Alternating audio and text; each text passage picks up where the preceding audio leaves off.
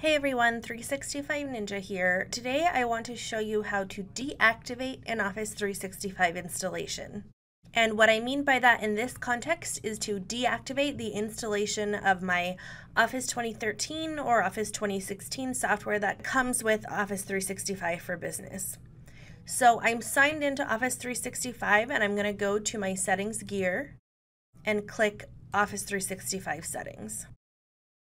From here, click Install and Manage Software.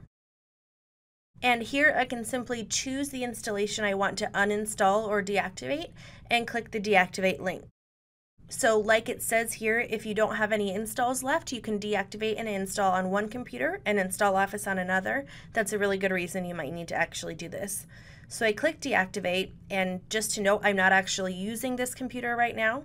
So keep in mind that after you deactivate the install, it doesn't actually uninstall. I did use the word uninstall earlier, but it doesn't remove the version of Office from your computer. It just deactivates the installation.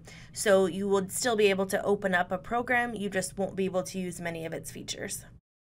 So click Yes.